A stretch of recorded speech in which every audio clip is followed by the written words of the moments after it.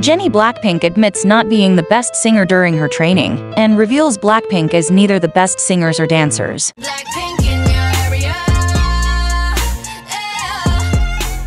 Jennie gave her honest advice to a team of BABYMONSTER in preparing for their first evaluation, after the shocking announcement that there will be elimination for the final lineup of BABYMONSTER. On March 9th, YG released the first episode of the series titled Last Evaluation. Jennie made a surprise appearance as the mentor. After observing the team's performance, she expressed her amazement at Farida's voice. She also reserved applause for Ruka and her rap parts, but stressed that confidence is essential to a rapper. To Ahyun, she said, "I can see you have the most talent among the members," affirming Ahyun's well-rounded charm. Moreover, Jennie was upfront when she shared her experience on how to stay the most relaxed before the evaluations. Before going on stage, rather than thinking about things like what if I'm not in tune, I think of how I'm going to shock everyone sitting out there. I got the tune wrong, danced wrong and couldn't build chords when I was a trainee, but I was very sure of one thing. 그거 하나는 진짜 확실했어. 난 이걸 할 거야.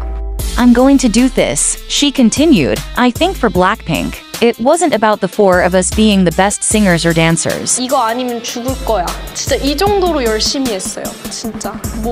One thing I still remember to this day is that we all thought, if not this, I'm going to die. That's how hard we tried. Nothing came in the way. I think it would have been good if someone told me this when I was a trainee. That's why I'm saying all these things I wish I knew when I was a trainee. As a Blink, I personally think BLACKPINK's hard work has clearly paid off. Until now, BLACKPINK is the most popular pop girl group. What do you think, Blink? Express your opinion in the comments below. Thanks for watching.